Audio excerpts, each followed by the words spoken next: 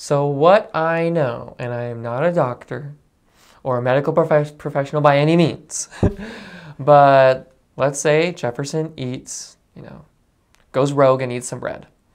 The bread goes through the stomach, gets into the small intestine where it starts to should absorb the nutrients.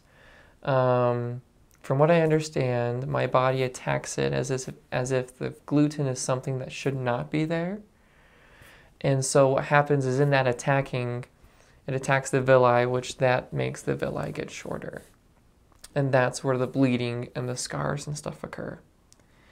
And so that's where often if people find blood in their stool, if they're celiac, that's one of the reasons why, is because your intestines are bleeding internally. As far as more like the molecular biology behind it, I don't know, I don't understand it to that level, but I do understand that your body treats it as something that is, shouldn't be there, something that's dangerous to the body, and so it tries to attack it, and in the process, kind of attacks itself. So, but that's all I know about that.